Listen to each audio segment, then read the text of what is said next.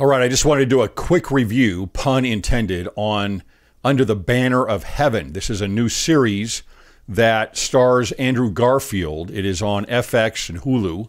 I watched the first 2 episodes of this last night. It was very difficult to get through. It's atrocious. It is so hard to watch because the obvious intent here is to bash the church.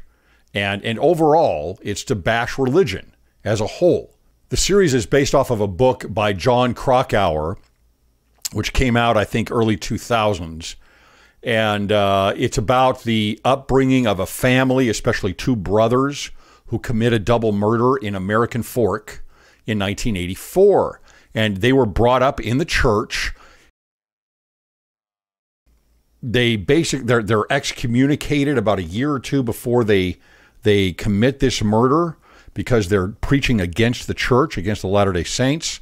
They get involved with other Mormon fundamentalist sects, and they kind of are crazy. They're a little bit crazy, right? They start receiving their own revelations on adding new wives, a 14-year-old stepdaughter as a wife, and then of course the actual murder itself.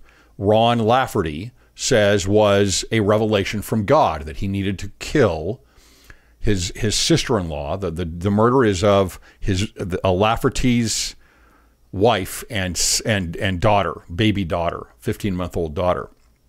And the brother, Ron Lafferty, is the one who says he receives this revelation to go and kill them. I remember maybe 12 years ago, I had a client who was reading this book. And this is somebody who knew me for a couple years. And you can see how powerful these kinds of things are, because they came to immediately. I had a wealth management firm for 14 years and that I ran. And this client came in and says, I'm reading this book, Under the Banner of Heaven. And I'm like, oh, okay. And I knew what it was. And he starts asking just a couple questions. But then even though he knows me, there's that element of suspicion, right? Where he says, Greg, you really should read this book, as if I haven't been a Latter-day Saint my entire life. All of a sudden, some great revelation is going to come out that shows some evils of the church to me, and of history, of church history. It's bizarre. And so there is a concern that this type of thing, which is very much against the church, it bothers me so much, because I see so many critics, both members of the church and those that are involved with the Mormon history and Mormon studies groups, academics, that completely give this a pass. Of course, they're not invested sometimes in this, as members of the church are. And so they think it's not a big deal. And of course, many of them are completely used to criticizing the church. So it's just right in line and on par with their attitudes anyway. But it definitely comes after the church. It is blatant, and it's ridiculous the way it works. Ron and Dan Lafferty, the 2 murderers here, they're both excommunicated in somewhere between 82 and 83. The murder happens in 1984. And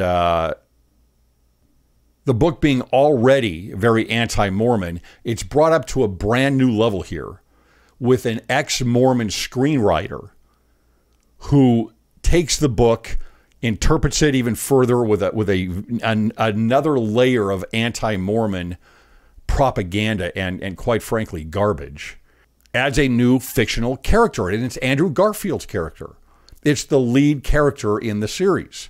This is a detective who is going to investigate the murders, and he is a Latter-day Saint. He's a faithful Latter-day Saint with a wife and a couple of daughters, and they go to church.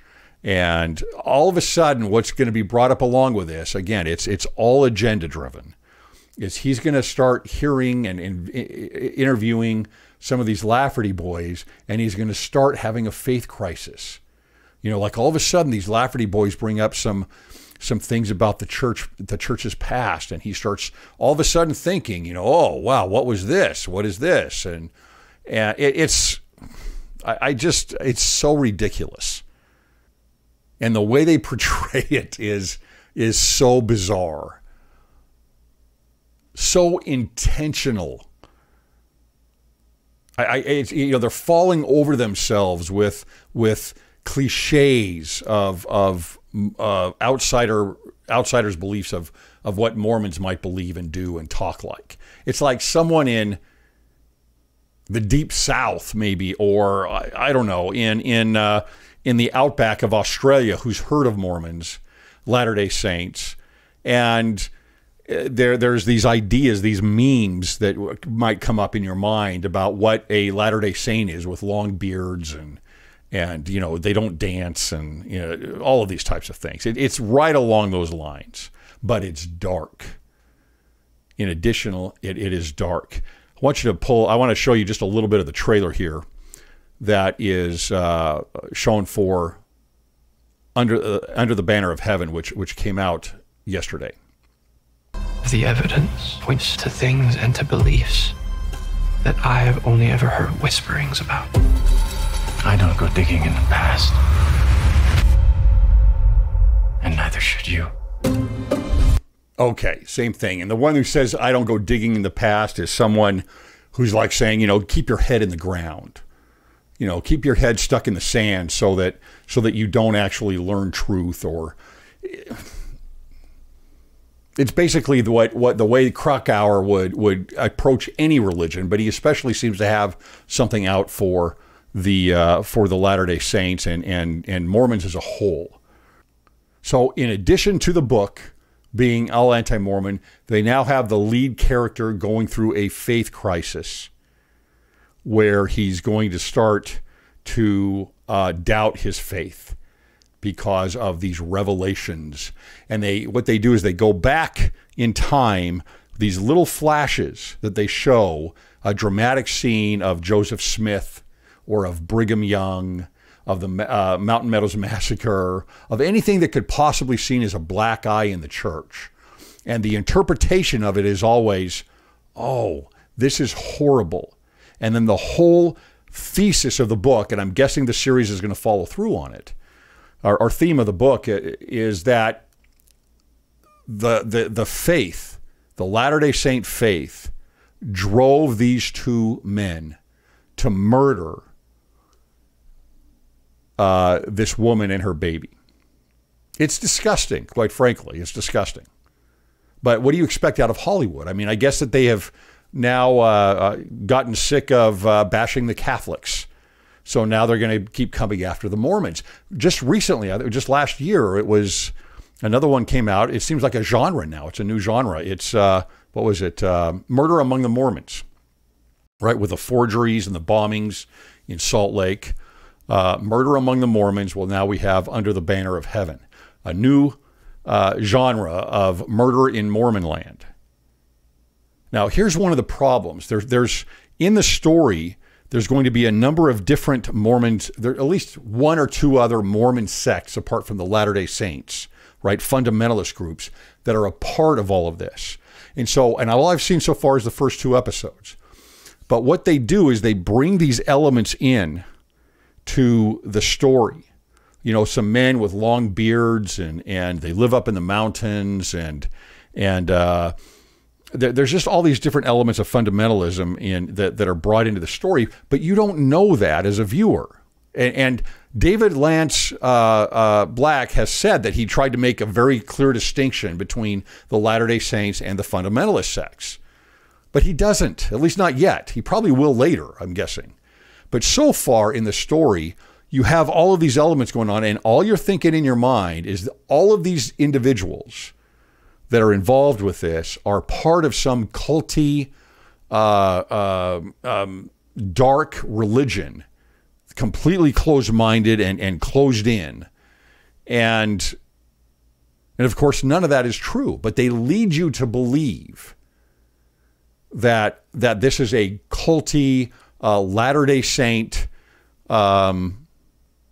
religion that is being shown in a very dark manner so that they keep the viewers involved. The Murder Among the Mormons did the exact same thing. They led you to believe all the way, almost going into the very end of the series, that everything involved here was with these active, nice Latter-day Saint people, and that somehow there was this underground criminal, in fact, at the highest levels of the church, right? A criminal organization, some secret combination that was involved and behind all of these murders and what was going on, so that you kept you at the edge of your seat. And wow, are the Mormons really like this? Is this really what this is about? This series is doing the exact same thing, but with much more intent on the anti-Mormon aspect of the actual tenets of the faith and of the people and the culture. And you saw in that clip there also a little tiny scene of the temple in there. And I'm not going to show any more. The trailer actually shows more. The trailer for this has people dressed in their full temple garb, in their temple clothing and robes. And they're going to show, I haven't seen this yet, but they're going to show in the series a portion of the temple ceremony broadcast on television within a staged temple. And I think it looks like it's staged from one of the rooms of the Salt Lake Temple. And you just think to yourself, is there any other religion, maybe the Christian religion, any other Christian religion they would do this? Any other Christian sect they might do this? Can you imagine them going to the most sacred things of Islam or of Judaism and putting this out to the world? I don't know. It's really, it shows you the irreverence that they have in Hollywood for religion. This is from Ron Howard, by the way. He's one of the producers on this.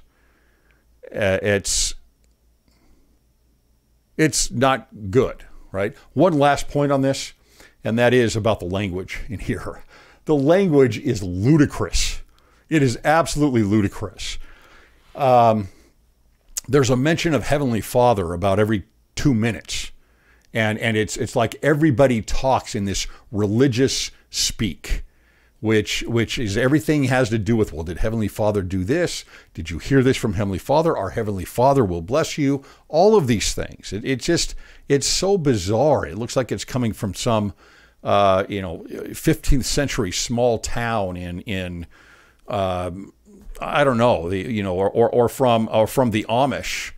100 or 200 years ago. I don't even think the Amish would speak this way today. Really bizarre. And I've seen some people online say, no, I think that might be the way that they spoke in 1984 in American Fork. No, they didn't. I was in Utah in 1984. I was going to BYU. I knew people from American Fork. They're normal people. They speak normally. It's such a meme. It's so cheap. It's so cheap. I do not recommend that you watch it. I don't know that you can get through it. I don't know if I can watch any more of it. It is so hard to watch. It's so ridiculous. It's just this incessant push toward breaking down the history of the church and your faith and the culture and the people. And it's very difficult to watch. If I can get through the rest of it, I will do another review when I get through it. And we'll go from there. Thanks for listening.